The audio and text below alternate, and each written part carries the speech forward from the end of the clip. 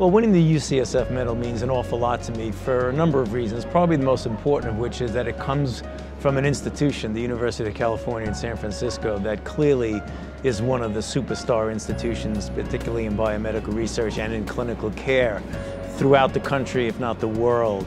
And the other reason is that over the years I've developed so many dear friendships that have endured over a long period of time, people who have trained me, people who I've trained over the years. To come back here and receive this medal, it's almost like coming home. Even though I've never been an official part of the University of California in San Francisco, I feel like an adopted son because of so many friendships here. When I think back on my career, I have to thank all the staff, faculty, and students who really pushed the boundaries of what they were doing to what might have been considered then the impossible.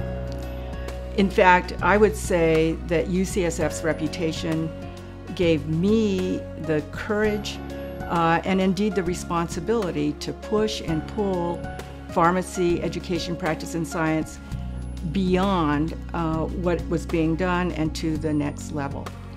And so for this, I feel very thankful to all who touched me here at UCSF, and especially those who thought I was deserving of this award.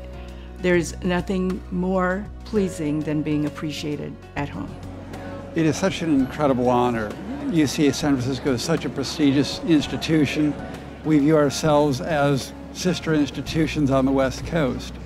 And we like to think of ourselves in the same company, but UCSF is a bigger, older institution, and the company that I'm in tonight with Dr. Tony Fauci, Melinda Gates, and the Dean of the Pharmacy School, it's absolutely amazing, and I'm so pleased to be here. Well, it's such an honor because it really, to me, recognizes that science is so important these days on behalf of the whole human family. Everything that the foundation works on is really global health, and that is trying to bring science to those who normally wouldn't get, say, vaccines around the globe. And so really that recognition is quite an honor. And it also, to me, honors the partnerships, because every single thing we do at the foundation is in partnership with others all around the world.